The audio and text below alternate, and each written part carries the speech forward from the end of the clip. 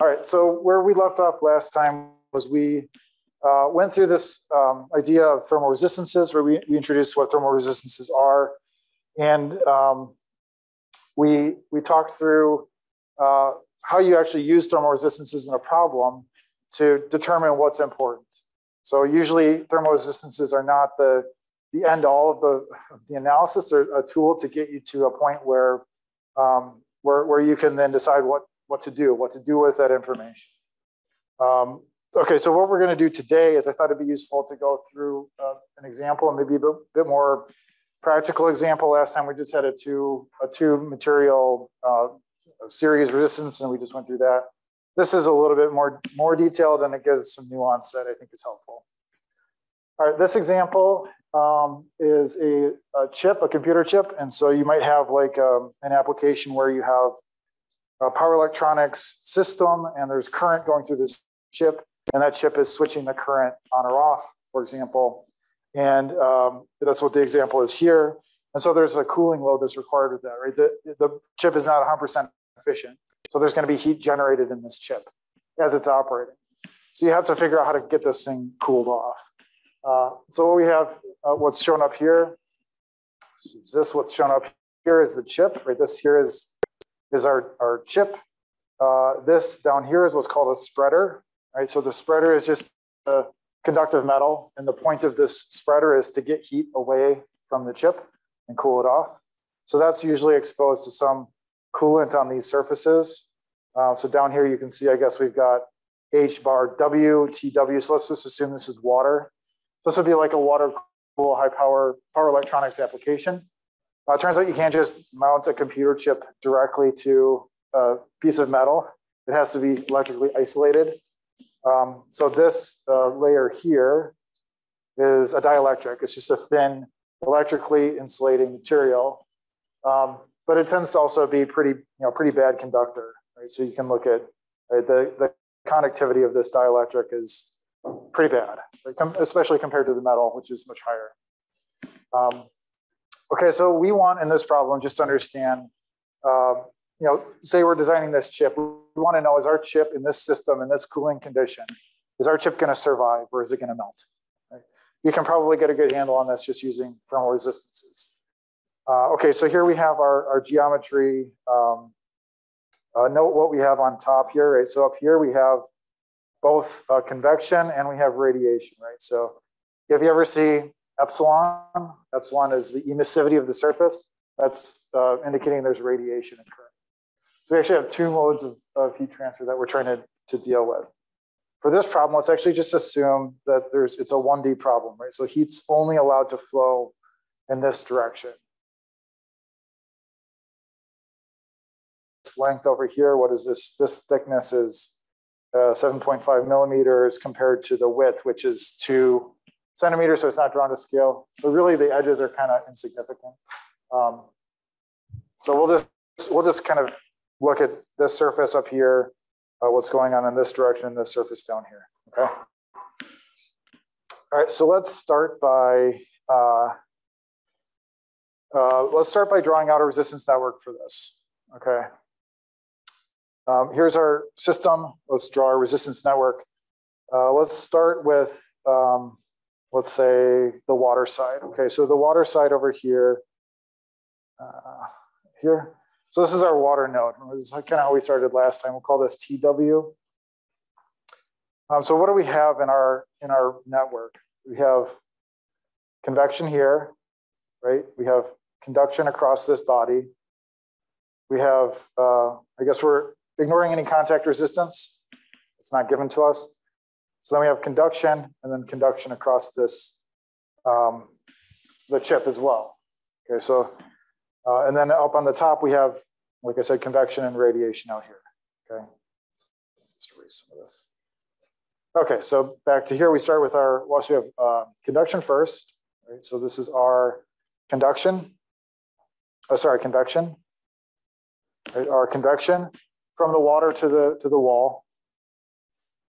Okay, so we'll call that our convection W, and then we have our conduction on the spreader, which will denote S. And then we have another conduction, R conduction in the dielectric, D, and another conduction, R conduction in the chip, C.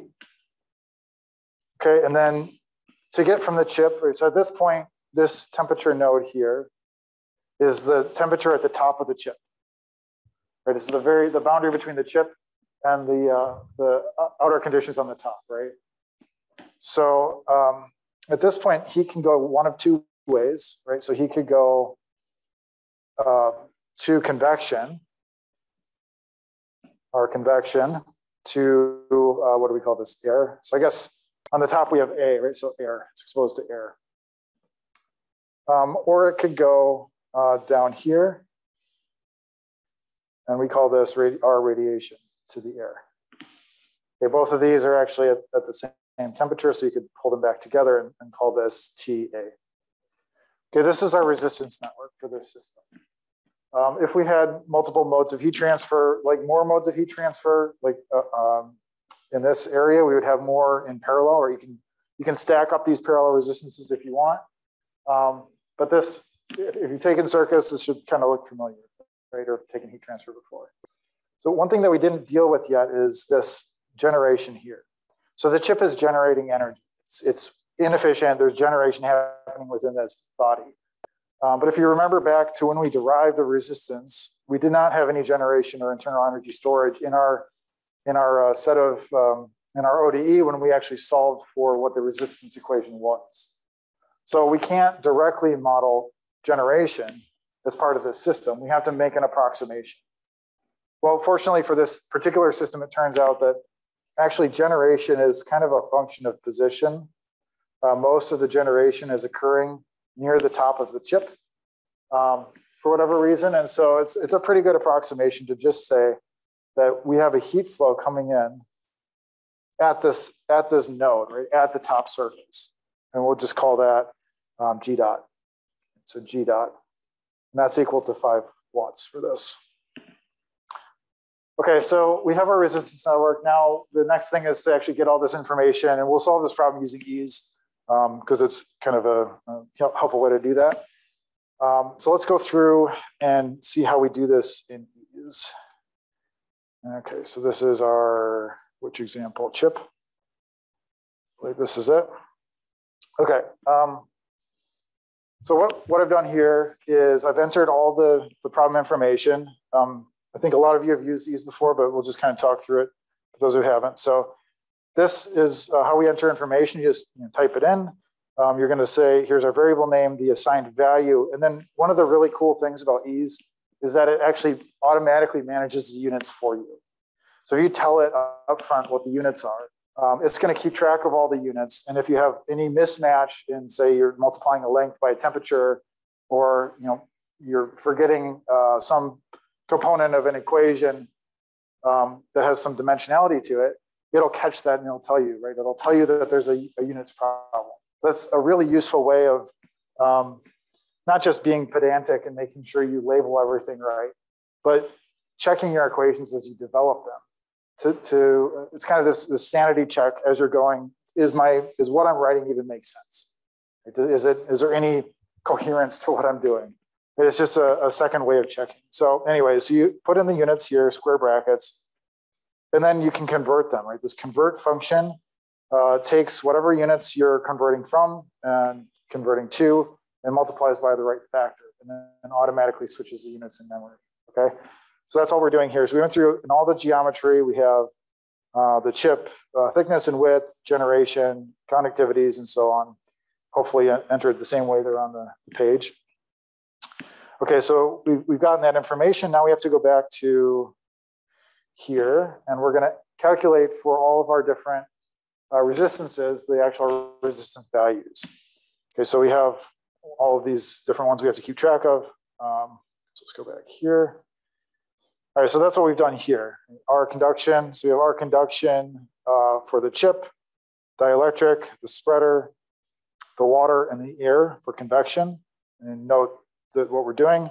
And then you can kind of see, actually this becomes important. So which areas or length scales are we using? If we look back here, we have WS is the spreader width. Oops, sorry.